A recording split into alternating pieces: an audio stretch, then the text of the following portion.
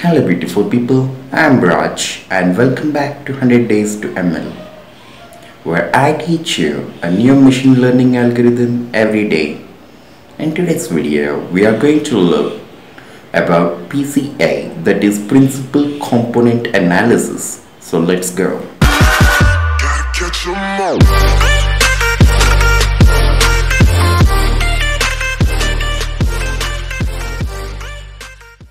Okay guys, let's see what PCA or Principal Component Analysis is. The main use of Principal Component Analysis is to decompose, that is to reduce the number of dimensions in a multivariate dataset. PCA will check the variance between independent variables, and wherever it finds there is a variance, it will decide to keep one among it. So the number of dimensions are reduced. So let's see how it works. To demonstrate functionality of PCA, I'm going to use our used car sales data frame where the price of the used car is the target variable and factors determining the price are the independent variable. First, to evaluate and apply cross-validation, I'm going to use all the 14 columns and apply PCA to it after scaling the X variables. Here we can see the explained variance ratio percentages. Here as we can see, the variance ratio increases drastically after 4 components. Right, from 49 it goes to 57, then it increases till 100 to the last. So we could consider to keep 4 components, that is around 50% variance, and we will get a decent result. However, let us apply k-fold and plot it to see if we are right to choose number of components as 4.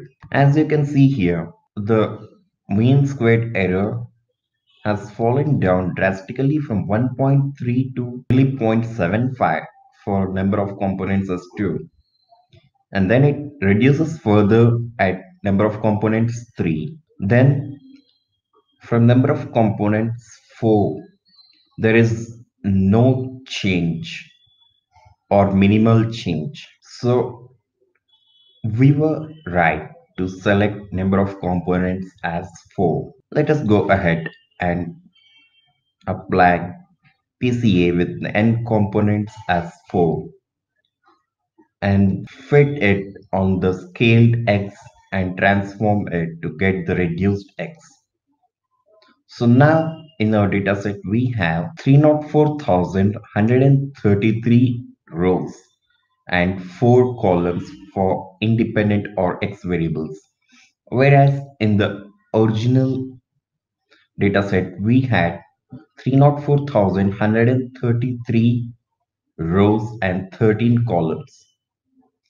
Let me go ahead and apply linear regression to our model. First, I will fit the model to the original dataset and then we will fit it on the reduced dataset. In the original dataset, the mean squared error that we have received is 0.75. In the reduced dataset, the mean squared error that we have got is 0.83, which is not bad considering the number of components has reduced. The main use of reducing the components is to make the model run faster without compromising heavily on the accuracy score. Hope you guys like this video. Please hit the like button below, subscribe my channel and press the bell icon below so that you don't miss any further videos that I would be uploading.